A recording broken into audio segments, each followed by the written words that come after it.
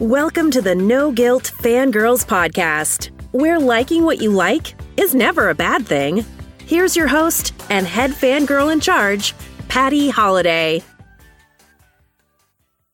Hey y'all, I'm Patty Holiday, your host and head fangirl in charge, and this is the No Guilt Fangirls podcast. We're talking about all things Halloween on the screen because, well, it's obvious, right?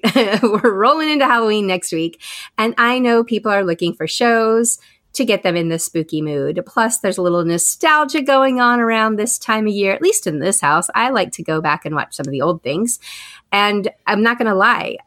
Disney Plus is on my brain, and just around the corner, we're going to have so many cool things at our fingertips. I just can't wait.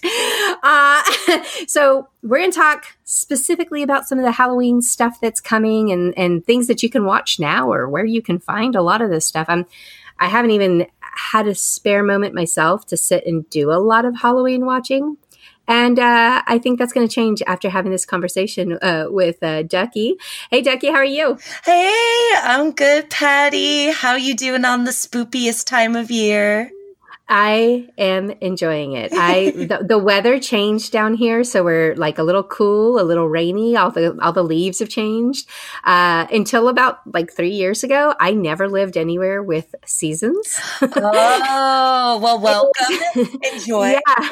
Yeah, it was always hot and then less hot. And so I really love that I'm living someplace where I get the full impact of fall. And so, yeah, I'm like on senses overload over here. I just stare at the leaves all the time. I know that's totally bizarre, but when you come from Arizona or from Texas where the leaves don't change, and all you get is a bunch of brown, like it's really nice to see these cool, bright orange shades popping out everywhere. So yeah, I'm into it.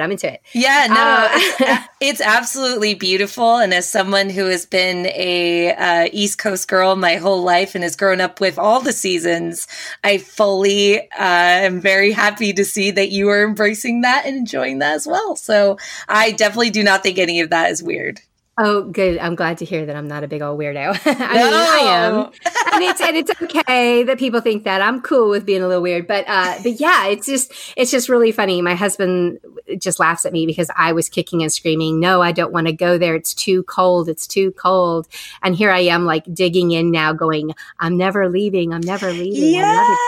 Now you can enjoy all the sweaters and all the crisp fall like weather and the leaves and the spoopiness. It's all wonderful. You have to love it. It really, really is. Now, guys, you might remember Dalin from our discussion about Downton Abbey a little while back. Yes. Yeah, she's my friend from the internet.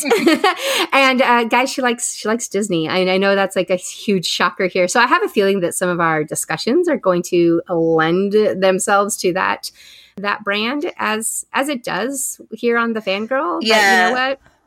That's what we like, right? No, spoiler alert. It definitely is true that the Disney will be involved in this discussion. All right. Dun, dun, dun. Dun, dun, dun. Tell us a little bit about yourself and where people can find you online. Oh, well, so yes, as Patty said, I was on the Downton Abbey episode of the No Guilt Found Girls podcast, which was super fun. And I'm really happy to be back on the show because I love spreading all the fangirly awesomeness. But if you are curious to know where I came from, I'm mostly in the film world sphere. I write for /film, leonardmalton.com, and now I write for comicbookresources.com and a few other websites here and there. But I'm mostly just a giant nerdy girl who loves sharing my nerdy passion about film. And I can't wait to do that here, especially about what I consider to be the most wonderful time of the year. I had a feeling that this was kind of your jam. Oh, yes. There was just something that came across when I met you that I was like, you know what? I bet she kind of likes the Halloween stuff. What is it about Halloween and this time of the year that, especially when it comes to your entertainment, that draws you in? What is it? Why is it your jam? Why is it your thing? So Halloween, it's interesting. Halloween was something that I didn't acknowledge for a really long time was my favorite holiday because as a little kid, you know, there's this sort of strange, like, aura around you to try and embrace the norm and not be the other, right? And as a kid who grew up with, a variety of differences that made me different than most of the quote unquote normal kids, but who is normal, right? Right. I always felt like I had to embrace Christmas as my favorite holiday to come off like I'm just like any other regular kid, when deep down I had a love of monsters, and I had a love of the macabre and the dark, gothy things. So it was one of those like aspects of my childhood that I never really got until I would say, honestly, like later in my life, until I was like maybe in my 20s, did I finally like get that, like, yes, Halloween is my holiday, and not necessarily because I love wearing costumes, which I do, and they're awesome, but mostly because I love that it's a holiday that celebrates individuality and also celebrates, people embracing this aspect of themselves that they don't 24/7. But then for the people that do celebrate that aspect of themselves 24/7, like me, which is their own unique, authentic, like weird, loving monsters and, loving witches and whatnot self, it's a time where we can fully embrace that, and even stores celebrate it too. So we can buy more things to showcase that love that we have for it. Oh, I love it. I love it. Yeah. I've always liked Halloween. I can't say that it's completely my holiday. I actually strangely, I don't know, maybe this is, maybe if you guys have seen some pictures of me, you can understand why I like Thanksgiving as much as I do. Any excuse to eat, guys. But I've always been drawn to Thanksgiving for some reason, but Halloween is a very close second. And I think that comes, which is again, something that you and I share. It comes about because I love any excuse or any reason to dress up in a costume or to cosplay or to Disney bound or anything like that. And I know you do a lot of that too. And I think that's why Halloween has always had this mystique for me that I've enjoyed getting into, and I've actually leaned into it more as an adult than I ever did as a kid, which is crazy. But I really like it. And when it comes to the movies and the TV shows, I also always really liked getting a little bit scared. I didn't like the scary where I would stay up all night and couldn't sleep for 3 days. Oh yeah, no, definitely not. No, but I did enjoy the stuff that, I mean, as a child, I remember the girl across the street from me was the only one. This is going to tell you how old I am. This is going to tell you guys how old I am. She was the only family that had cable on our block. Oh, so she was special. She was. And so we all liked having sleepovers at her house because not only did she have cable, but she was an only child, and her parents, basically let her do whatever she wanted, and they never paid attention to what we were doing. So we watched all the scary movies, especially in October, because on HBO and stuff, they ran them on a loop like all the time. I remember being exposed to like, oh gosh, not Freddy Krueger. That was a little bit later, but Jason and Friday the 13th and Halloween, all from going over to my friend Casey's house and hanging out in her family room watching these scary movies. So I've always liked the scary stuff, but those kinds of movies, even as a kid, I recognized the absurdity of it, and that it never quite scared me. I was always the one that laughed a little bit more than I should over these slasher films, Same. So yeah. I was pretty young when I was doing all of that, but I just can tell you, it just never quite, it didn't bother me. It didn't, because I knew it was absurd and I knew it was ridiculous. And I was smart enough, mature enough to see that it was. But it was the movies that were a little bit more cerebral, a little bit more, I guess it got into your head that were the actual scary ones for me. And when I think of those, I think a lot of the Stephen King movies, a lot of those stand out back in the day for me. Because again, I was watching stuff I should not have been watching. And I know everybody that listens to my Monday Movie Minute, and she's like, wait a minute, hold up. This is the lady who's telling people not to let their 15-year-olds see the Joker. And I'm like, yeah, I know. Do as I say, not as I do. Listen, we all had to learn from our past to get to our future. Okay. Like, you know, for real. Yeah. But anyway, that being said, I want to know what do you remember watching as a kid that you would still watch now? Because for me, it's definitely anything on the Stephen King genre, anything on the Nightmare on Elm Street. I would absolutely watch any of those movies again. And half the time, I mean, I'm smiling as I say that because I'm already kind of laughing at some of the craziness that happens in those movies. Absolutely. But then there's a couple of other, like, you know, reaching way back in there, like Something Wicked This Way Comes. Did you ever see that one? I actually have not seen that one yet, but I've always meant to. Is that one of your favorites? That is one of the ones that I can vividly remember feeling uncomfortable about it when it was over. And I saw it at a different friend's house. This was actually, we had moved somewhere else. And anyway, I saw it at a different friend's house. And I remember when it was time for me to go home, opening the door, looking back at her and being like, I'm going to call you as soon as I hit my doors to make sure that I get in. So if you don't hear from me in 1.2 minutes, call my mom. Because I was so creeped out by it. And I don't even remember the whole storyline as to exactly what happened in that movie. I just remember it definitely sitting with me, making me uncomfortable, freaking me out for the rest of the day. I slept fine, but I do remember having like that sense of weirdness. And this was again the same age of me watching slasher films. So it's just that movie had that kind of impact where the slasher films, I knew Jason wasn't going to pop out around the corner, right? But, right. But whatever happened in Something Wicked This Way Comes still sits with me. So it's on my list of things to watch because one of my daughters is kind of getting into that kind of level of she wants to start watching more of those things. So I was like, all right, maybe we'll watch this one together and I'll see if it still creeps me out or not. Listen, I think that's a good barometer to have like a kid around with you and then you'll know truly like, is this actually scary or is this like at a certain time in my life scary? Yeah, exactly.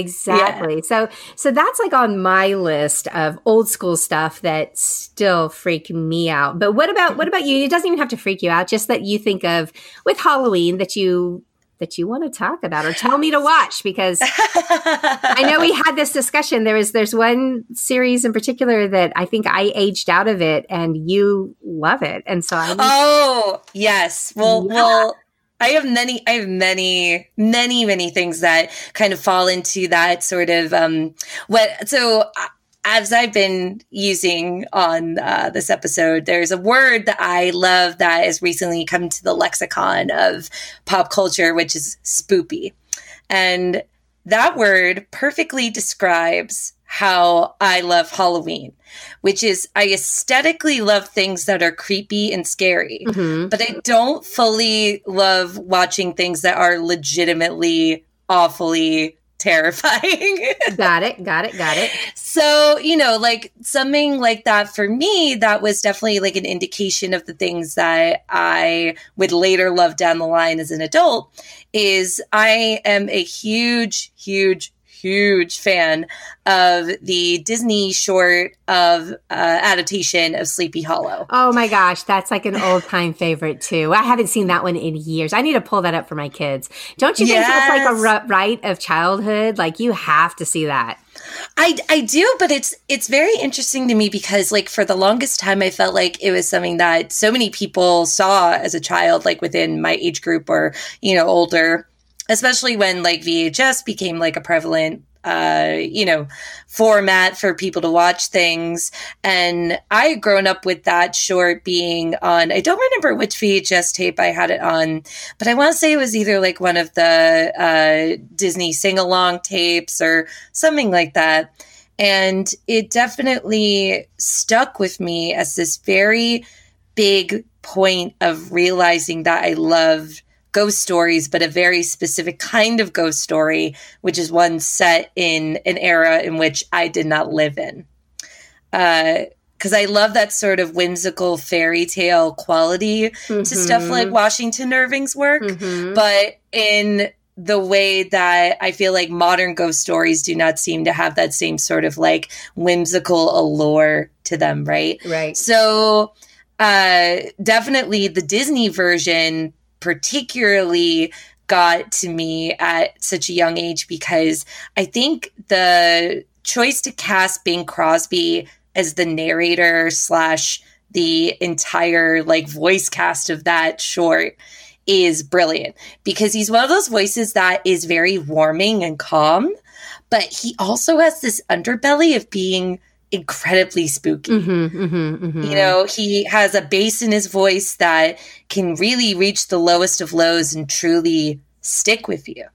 And especially when you listen to the song that he sings about the Headless Horseman, that is possibly 100% my favorite Halloween song, because it is so adorably catchy, but so truly creepy. Because, you know, it's like about like saying like, you know, he's gonna come and get you and chop off your head. Like, it's such a great happy thing. Absolutely. Totally perfect for Disney watching children. Yeah. Yeah. No, you know, like for kids. Totally for kids. Totally for kids. So that was absolutely something that stuck with me. But the thing I was getting at, that I thought it was such a big prevalent thing in most of my generation's life, having seen that at least once, especially in my neck of the woods, because fun fact, I live only 20 minutes away from Sleepy Hollow. Oh, look at that. So you know, it was part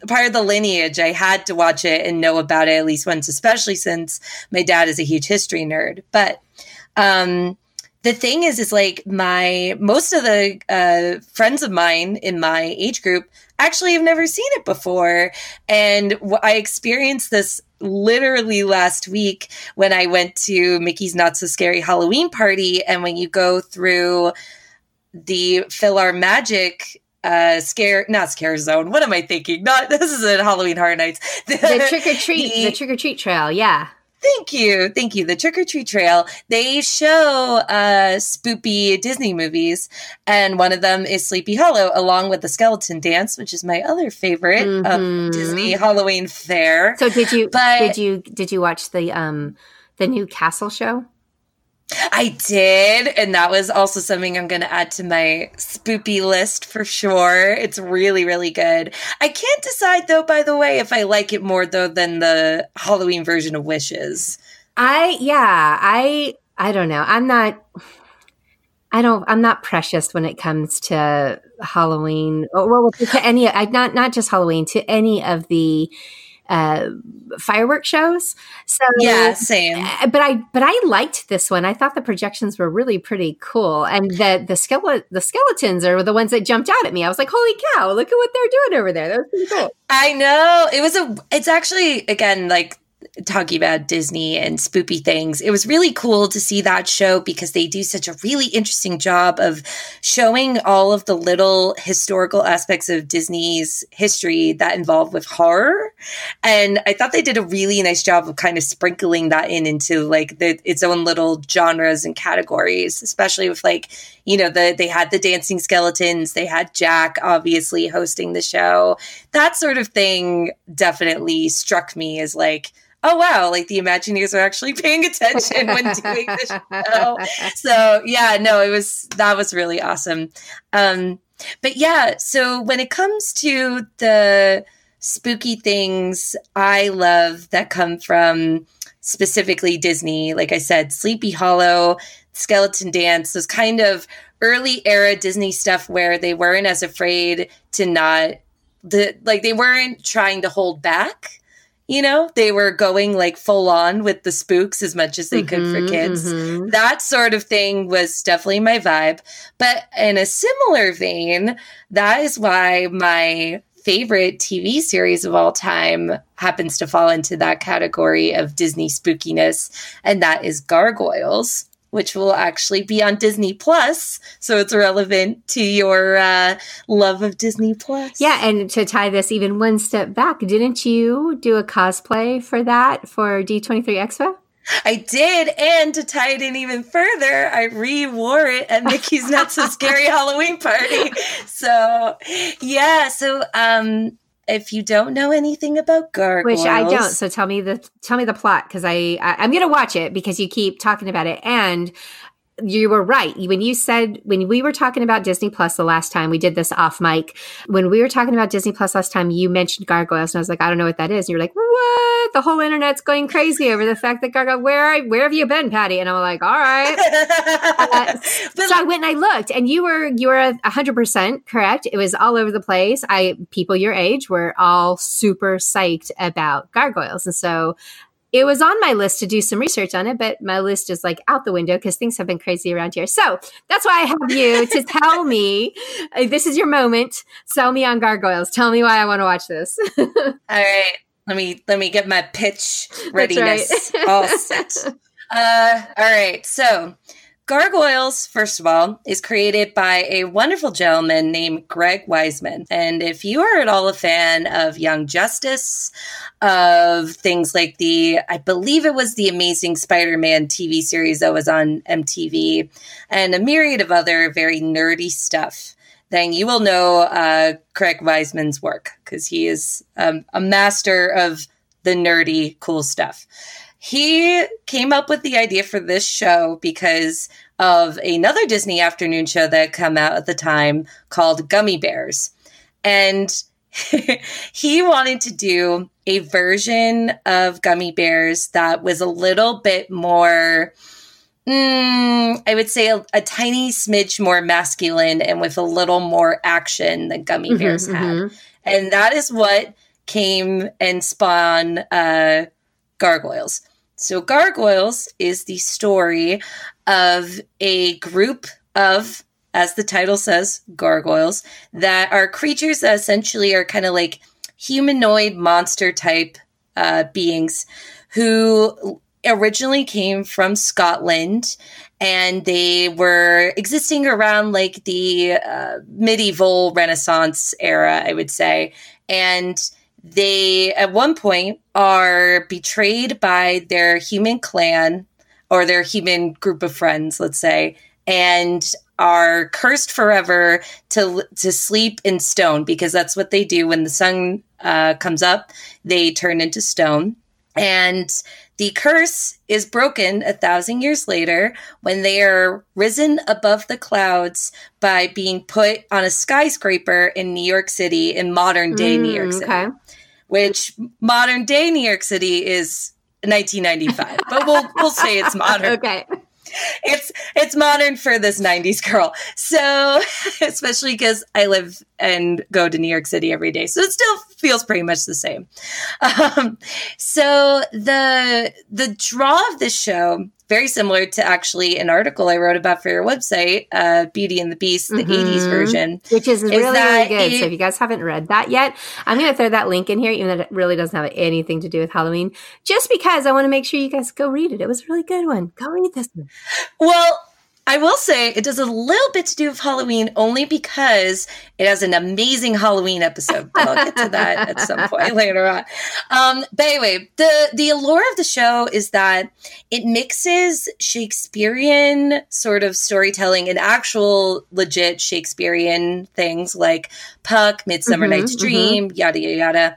That sort of magical stuff, but with the grit and grime of New York City. And at the center of it is a character named Goliath, who is voiced by the incredible Keith David, who has one of the most beautiful, sultry voices. You'll probably know him as the voice of Dr. Facilier from Princess and the Frog. Okay, yeah. Yes. So, and, you know, little asterisk on that. Goliath / Keith David was one of my first crushes when I was a kid, because I thought Goliath was like the bee's knees, but also like, oh my God, that voice is amazing. And even at like 6 years old, I'm like, I don't know why, but this voice is just the coolest voice, and I never want to stop listening to it. But so Goliath is at the center of the series, along with a human character named Elisa Maza. And Elisa Maza is a half Native American, half African American character.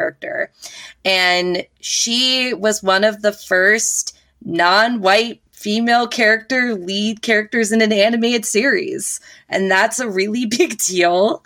And she happened to be in a, not explicitly, but obviously romantic relationship with Goliath.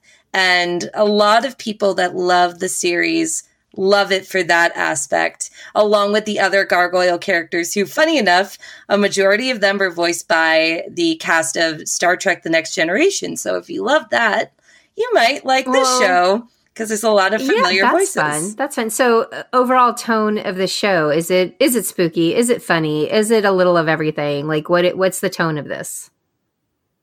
I would say the tone of the show is a little bit of everything. I would say it's most like a more grounded and serious Teenage Mutant Ninja Turtles. And I think that's kind of what Disney was going for at the time. But then it became the most mature thing Disney had ever made at that point. It talks about racism. It talks about gun control.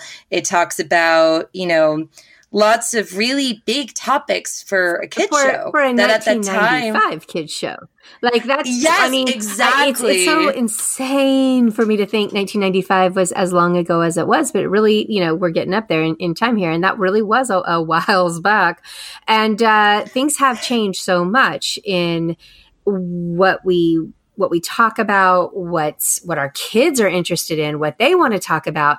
My daughter definitely has a whole different grasp and view on things like racism and acceptance and inclusion and such, that none of those words were even in my lexicon as a kid. It wasn't part of it. So that's kind of interesting, that Disney was ahead of the curve way back then doing something like this. Have you seen anything? Have you seen any of this show recently? Like, I'm just wondering if your thoughts are like, has it held up? Does it still stand? So I actually rewatched the entire series from beginning to end on an annual basis. Yeah, so it is, and in my opinion, it definitely holds up. The only thing that I'm going to be very curious to hear the reaction from people as they watch it that haven't watched it as consistently as I have, is the animation. There are some episodes in the series that are so beautifully animated, they look like they're animated today, because some of the episodes were outsourced to companies that were anime companies in Japan.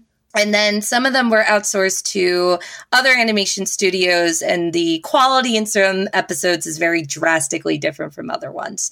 So I'm very curious to see how people react to that. But in terms of storytelling, I honestly think it is one of the most ahead of its time TV shows. It feels like it could have been created today.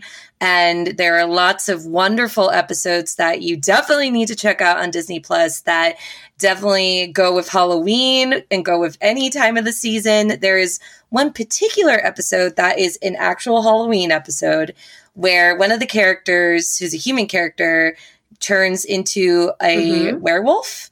And Elisa and Goliath have to go and basically track this character down and figure out what's going on with them during Halloween.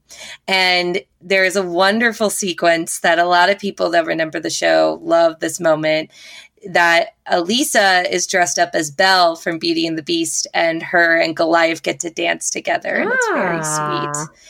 Yeah, so that, and also the other Gargoyle characters who normally don't get to come out, in public, get to, because everyone thinks they're in a costume and not, these freakishly weird supernatural creatures that came out of nowhere. Well, I love it. Okay, so you've sold me.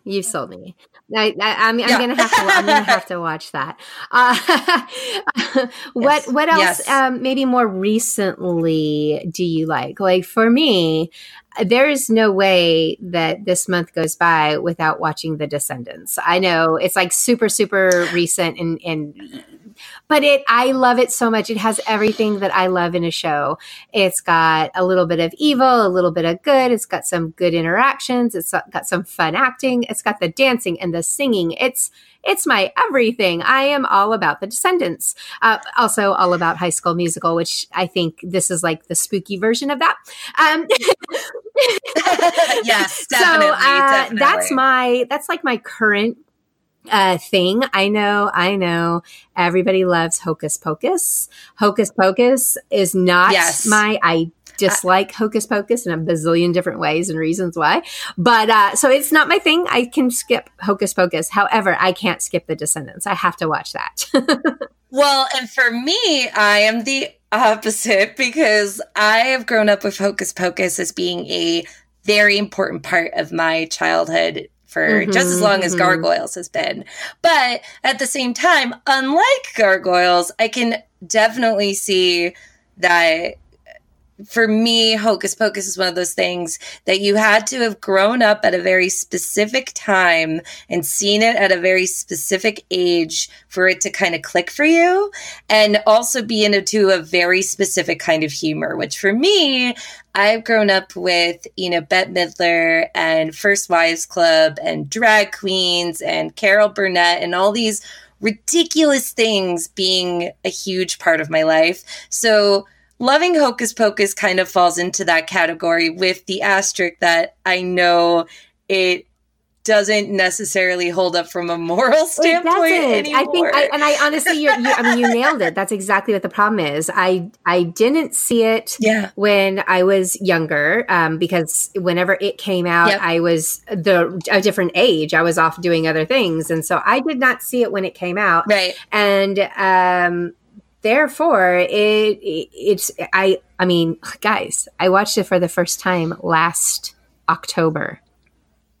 It was that recently that I finally got around to watching the show that everybody has just, raved and loved and just, enamored over.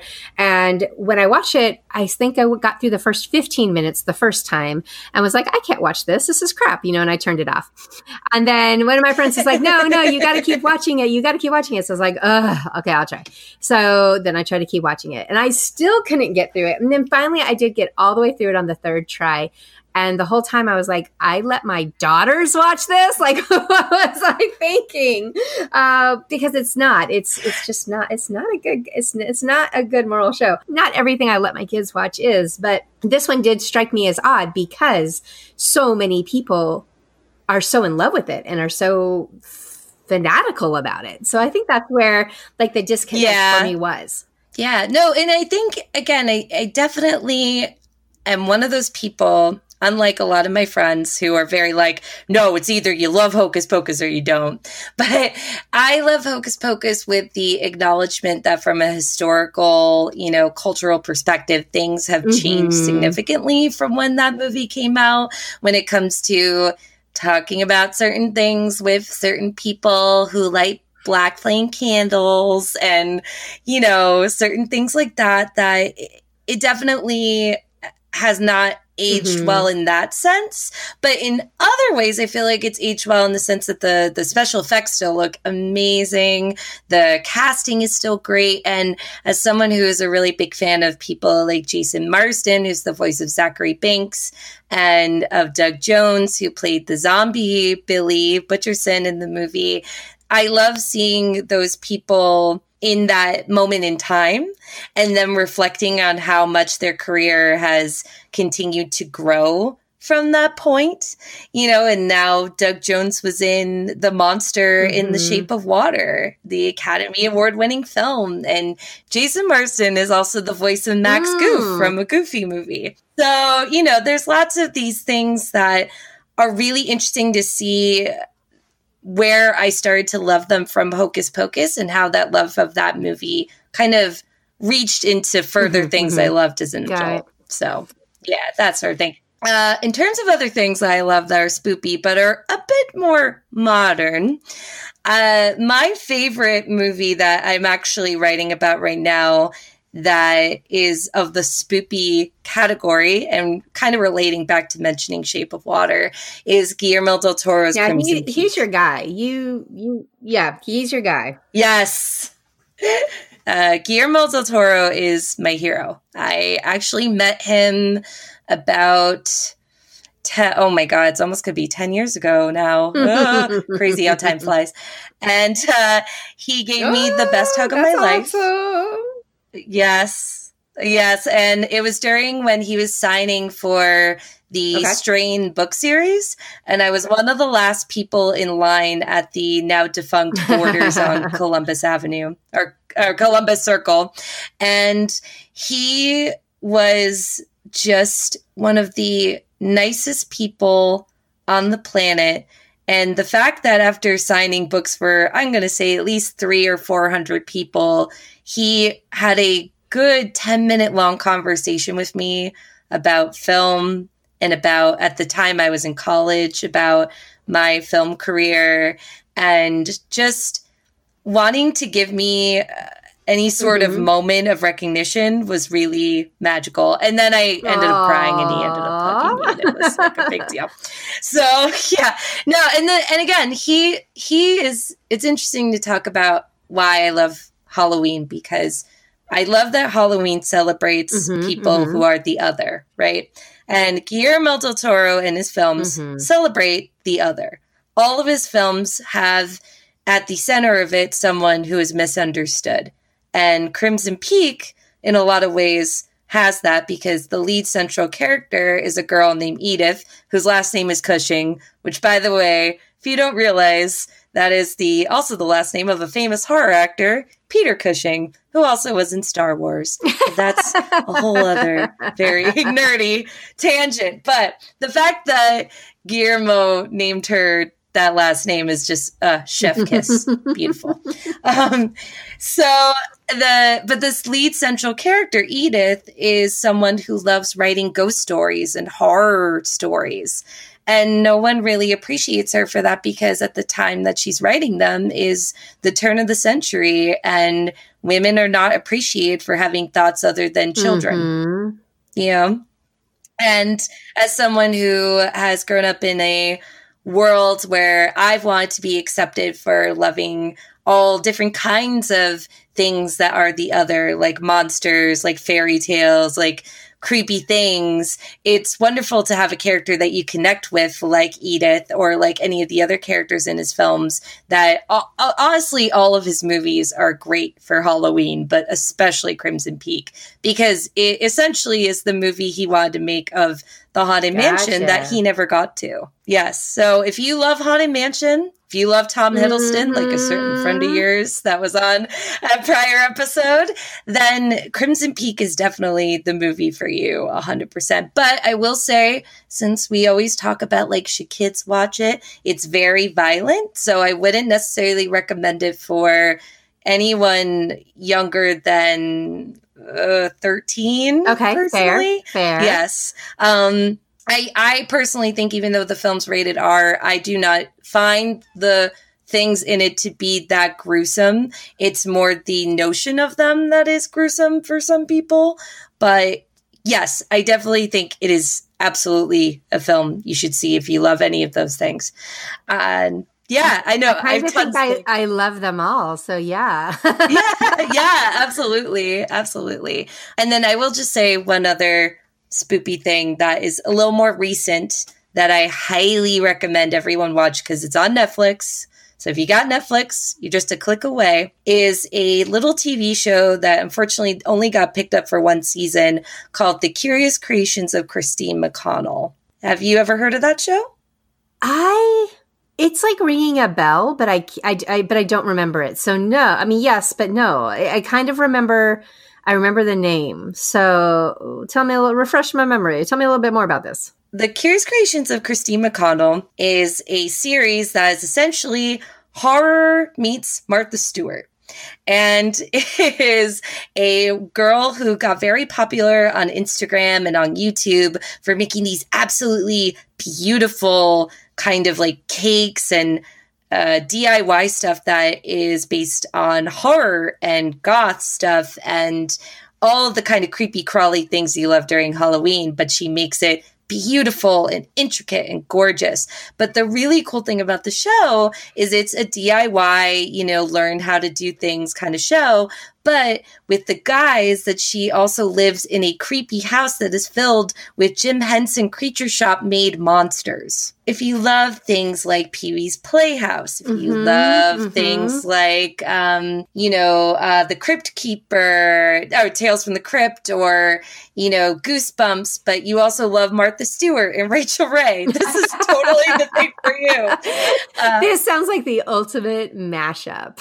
Yes, it is. It is. And honestly, it is one of those things that, for some people, they want to put the Yule log on during Christmas.